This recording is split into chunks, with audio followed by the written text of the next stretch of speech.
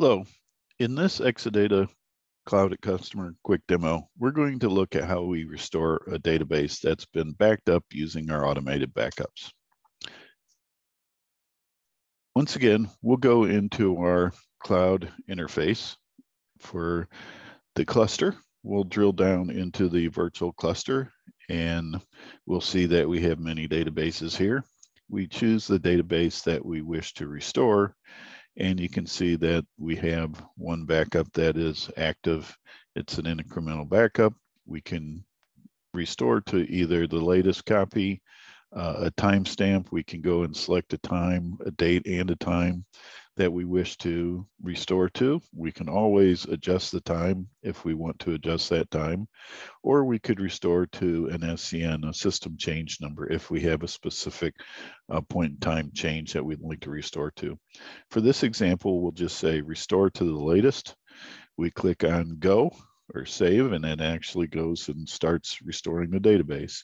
You can see that the database is now updating. And this means we are actually in the restore of the database phase. While this is going, we can look at the log messages, and you can see it actually says that it initialized the database restore, and it is restoring the database. And if you look at the associated resources, once again, the database restore is in progress.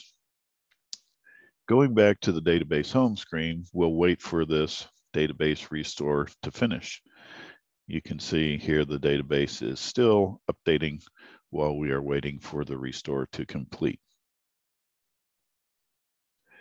At this point, we see that the restore has completed. The database home shows that the database is available.